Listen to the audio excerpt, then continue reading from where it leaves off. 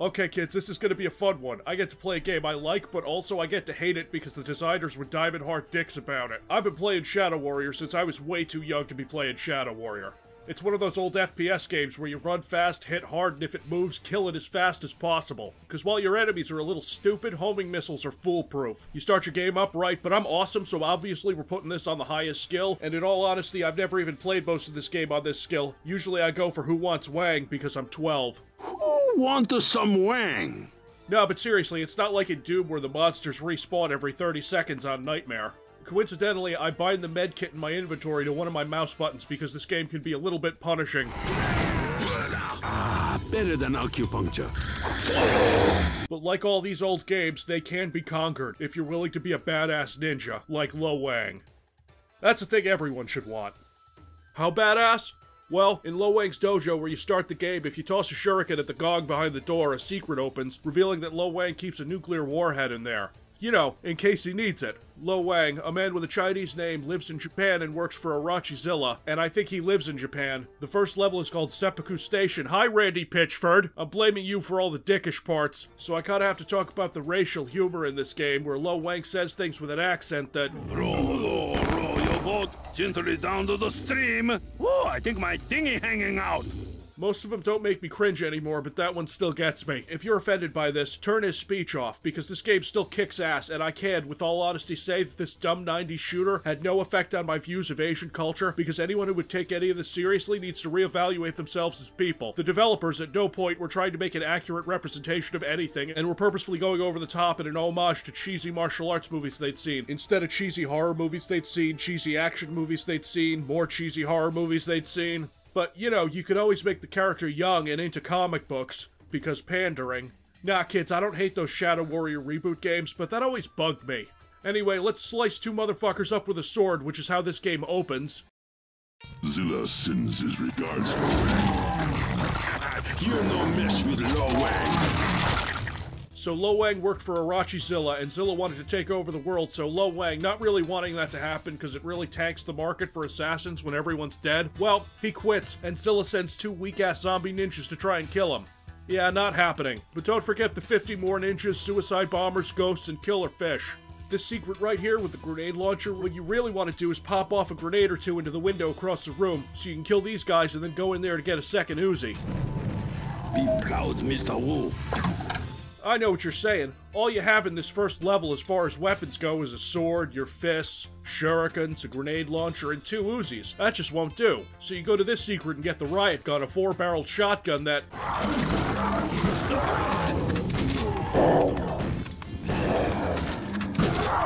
Oh boy, it's just beautiful.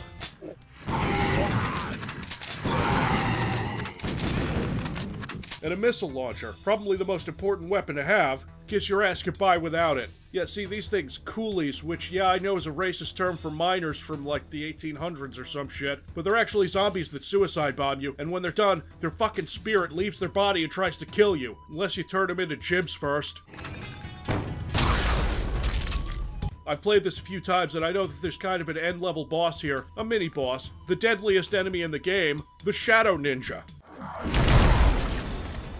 See, your brown pants ninjas are barely a threat. Your red pants ninjas fire rockets at you, gray pants will shoot grenades, orange will shoot homing missiles, and you don't think you can get worse than homing missiles until...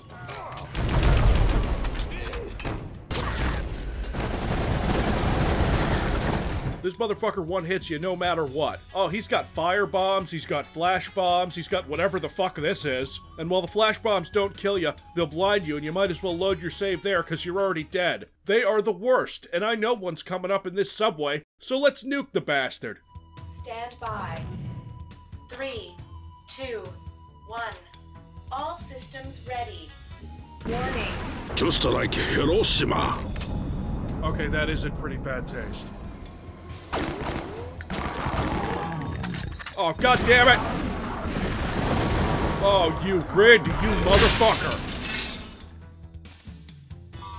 You get stuck between a mounted machine gun that takes at least 3 rockets to break, but then the game spawns a shadow ninja behind you, and unless you know he's gonna be there, oh, and I'm out of explosive weapons from having to take down all these guys, and I'm not actually tough enough to melee them because that would be instant death, you know what? I feel like my honor's at stake. I have auto-aim on, and it wouldn't feel right to keep it on. A ninja doesn't use auto-aim, even if the game was designed for it. It's fun because the way death works in this game, you press any key to restart the level, and I die so quickly and unexpectedly sometimes that I don't even see it.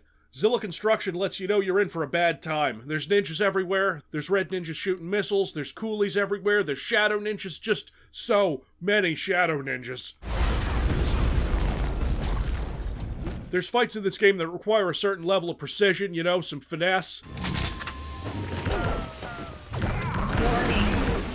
I like nuclear weapons. That works too. You need to be behind a wall or something. You won't survive a nuke blast if you stick around to see it. You just won't. You get to meet the Rippers here too. They're terrible. They make ugly noises when I shoot them and they take a lot of punishment. But hatred of them drives me to test myself by beating them into chunks of different creatures. I must seek out Master Leap's advice. Lo Wang's master, Master Leap, lives here, and Lo Wang needs to talk to him about plot stuff, but first we have to massacre like 100 ninjas, including our old pal Shadow Ninja in like the third room, the fucker. There's a secret in the ceiling here where you find this chick pooping, and I'd like to point out here what happens when Lo Wang tries to proposition a woman in this game. Hey, baby, pull my finger. You jerk.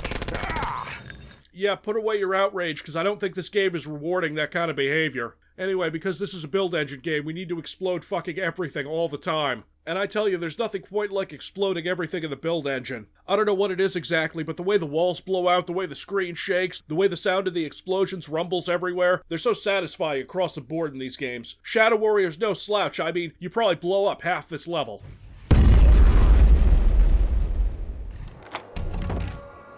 Nope. Stand by. Warning. Just like Nagasaki.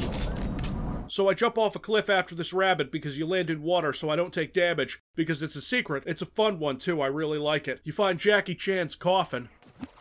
Ancient Chinese secret. Welcome to real life, Mr. Chan. I got no problem with Jackie Chan, man. It's just, don't even get me started on the fucking fortune cookies. But aside from that part, you have to jump around this volcanic mountain and... oh, the bees. Oh, I hate the bees. What is that? What is that? Katie, don't you dare! Don't you dare, I swear to God. Stop. If I had auto-aim on, they'd be less of a problem, but fuck it, let's punch them out of the air.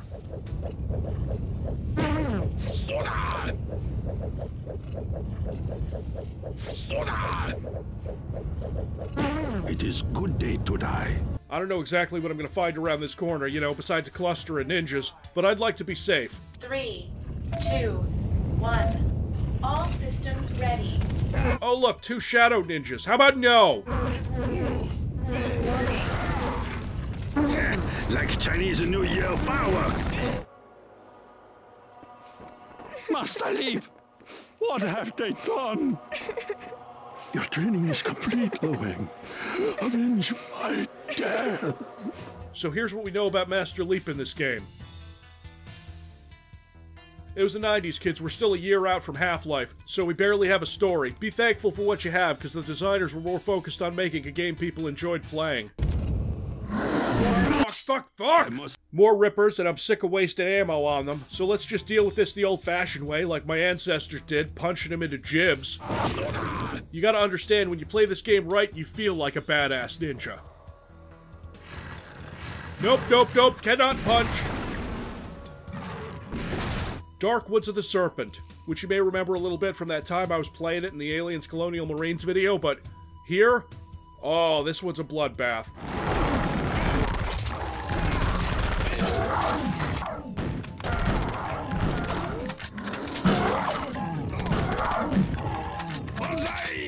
There's only 1 million ninjas in this dojo that's located down a fire-trapped ramp underneath a volcanic mountain. Avenge my death. Man, I don't even know you, but I'm gonna avenge the shit out of you. Ah, the Dark Woods of the Serpent. Get your explosives ready, and then get your quick save button ready. Turning auto-aim off was a mistake. The woods themselves are full of rippers and bees and coolies, and I don't have a nuke at the moment, so I'm just gonna shoot grenades down there. I'm still a little shocked by the number of monsters. Now we're getting brutal. Once you made your way into the village, you better be a master ninja by this point or just uninstall the game because you ain't going any further.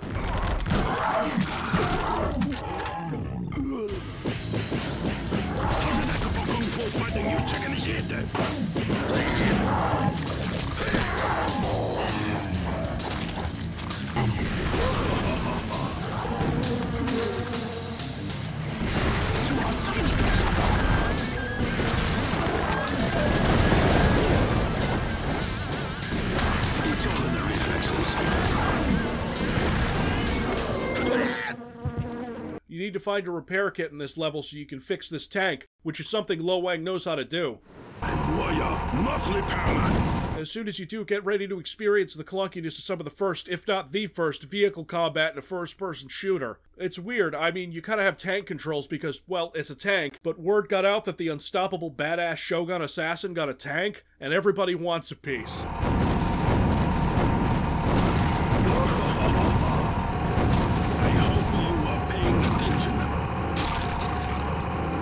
See this little hut? You can't see the ninjas in there. They have rocket launchers, but I know they're in there because something in there is bleeding. Now, now we get into, okay, this area is called Ripper Valley. There's a very good reason for that. So here's my strategy. Stand by. 3, 2, 1. All systems ready. It is good day to die. Warning. Oh, hey, you make mistake there. Warning. Because launching a small nuclear device and barely missing the blast zone, this is why I love games like this. Because any shooter nowadays can have you sit at a gun and mow down 10,000 Nazis or brown people or commies or whatever, but you're never gonna play Call of Duty and say, oh yeah, I nuked a whole valley full of evil ninjas and demonic gorillas, and then came back, saw that some stuff wasn't dead, jumped around them, picked up another nuke, and make the fuckers regret not laying down for the last nuclear strike. Dying at times here. Now comes the magic carpet ride. Oh, fuck me fucking sideways, which incidentally is what this section does. Look at all these ninjas. This has got to be like twice as many ninjas as they have on the hard mode. Here's another death that happened so fast that my ninja reflexes put me right into the start of the level. I think it was the explodey zombie, but it could have been the 5 ninjas shooting me. Look, there's 4 giant mama rippers down there. I'm used to 2, that's okay. All my grenades are gone. I'm down to 1 giant ripper, so you know what? I must preserve my honor.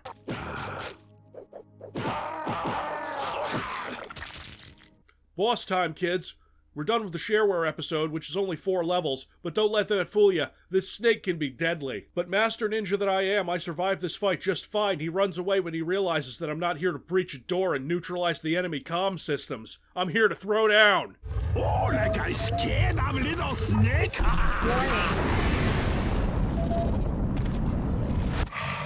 Luck is with you, Wang. We will meet again. Hey, come back here and finish fight, ogre skelly snake shitface. And that's the first episode, kids. And if that looked hard, it's nothing compared to the full game. If you guys want to play this, the DOS version is free on Steam, so... Ordering game is only way to keep honor.